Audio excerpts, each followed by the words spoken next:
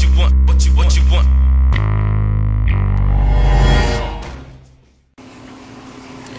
Fish tank people, what's the deal? It's your man Shane on a Tuesday, and I kind of found something interesting. I just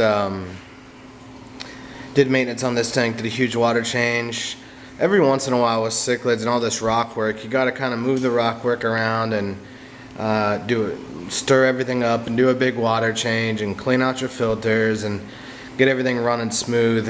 And so that's what I did today. And when I did that, I've talked a lot about resetting the environment in a cichlid tank when you add new fish and all that good stuff. But if you see right now, a lot of the fish on the side are swimming up and down the glass there. And generally when fish do that, it's because they're feeling a barrier. Like, you don't see cichlids do that very often unless this happened. Like a lot of times when you add a new fish to the tank, you'll see them going over to the side of the tank and going up and down the glass and up and down the glass like this guy is here. And it's basically just him getting used to the size of the tank and where the boundaries in the tank are. And I thought that was really cool that just doing a water change and messing up the rocks a bit resets the environment. But yeah, the cichlid tank's looking awesome. I took still got the little sponge filter back there. I'm keeping that cycled for when I want to get the other tank ready to rock. I switched this output to blow this way because I didn't have much flow over on this side, and a lot of detritus was getting down in the rocks, so that should help out a lot. And then this hang on back covers this side pretty easily. It's gross right now. The water's got a bunch of junk in it, but it'll filter out here shortly.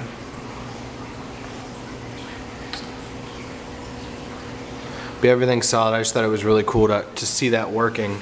Another thing that happened was all the fish get a little bit aggressive and they start chasing each other around a bit until they all chill out after you get everything filled up, and you see new boundaries start to happen. So if you're not liking the hierarchy in your tank a little bit, there's a couple ways to change it. One is to change up the rocks, and you can limit the aggression a little bit, because at least for a while the fish try to get new territories rather than beating each other up. They kind of focus on some of the other fish instead of just one. And then also is to, you know, change your stocking. It's cool because every fish in this tank has some kind of a spot on this ladder, on this hierarchy, you know, top dog down to the janitor. And it's kind of cool. Say you take out, you know, one fish, then another fish has to move into that position. So it's kind of cool. Like one of my fish died a couple months ago, or when I first got into this house, and he was one of the more dominant fish in the tank. So what happened was, then the boilie eye said, you know what, he's gone, so I don't got to worry about him. I'm gonna color up like a madman, and I'm gonna be the dominant male in the tank. So, and then this guy's climbing the totem pole too. He's looking really good, that firefish.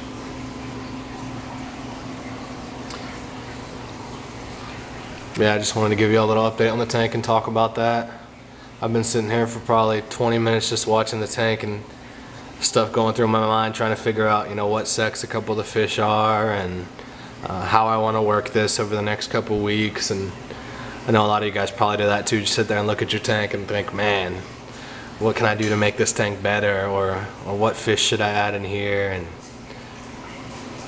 there's a little bit of aggression. That boilie eye that's recently colored up like a madman is, look at him when he puffs up. Damn. Yeah, he's a monster. The Insignis is color faded actually a little bit because the boilie eye basically took over that dominant role. And it's funny how fish can kind of just switch on the fly and just say, you know what, screw this, I'm gonna be the man in this tank. So yeah, cichlid tank is looking pretty solid. I moved the plants all around and all the rocks, and gave them a lot of little hiding places, more swimming room, more circulation. So I think the tank will look pretty sick when it's all done clearing up and everything. So yeah, tell me what you guys think. Welcome new subscribers. I appreciate y'all watching. And comment on the channel. Check me out on Fish Tank TV. Facebook me if you guys haven't yet. Shane Church. and appreciate y'all watching. Later.